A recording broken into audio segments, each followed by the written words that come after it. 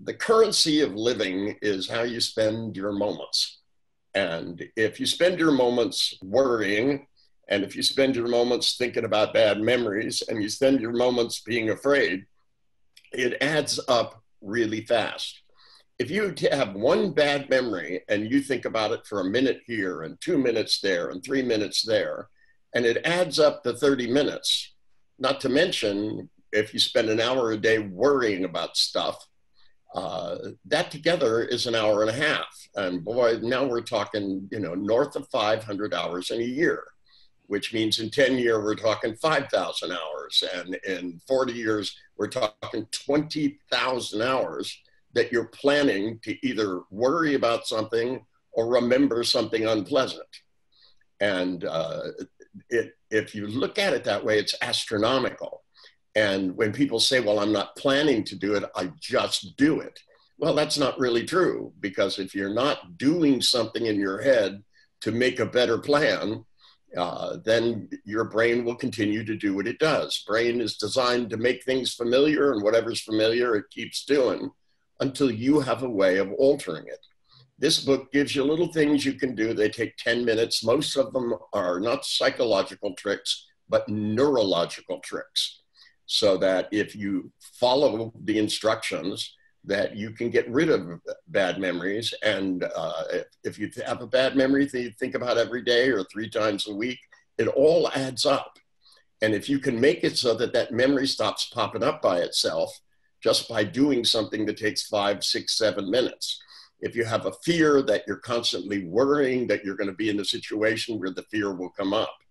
The biggest fear is public speaking. The second biggest one is social phobia, of just going up and talking to somebody that you don't know and, introducing yourself and saying hello. A lot of people have fear of heights, fear of flying, fear of all of these things. And if you can do something that takes 15 minutes and get all that time back, then you can make a big plan.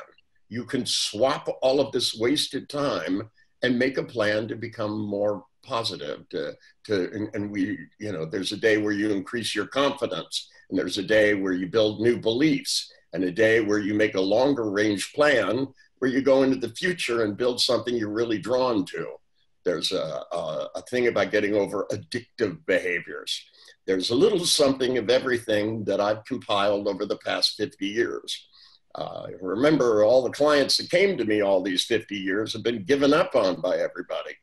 So I had to build strong things that would get them to be convinced, because they would always come in and they'd be rather hopeless. And I found out if I could convince them, and there's nothing more convincing than having something change. And if you change the way you think, changes the way you feel, and therefore it changes what you're capable of doing. And, overwhelming delusions of understanding can be a big trap. If you understand yourself, or you understand your problems, you understand why you are the way you are, then you probably aren't making a plan to be a different person.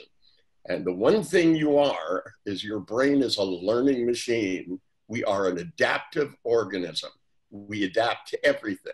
If you take a human being and you put them at 7,000 feet, their blood will get thicker so that they can stay warmer with less clothes.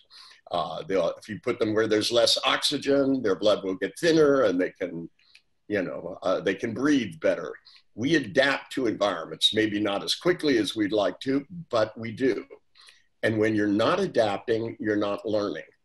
And these are simple tricks to begin to learn to adapt.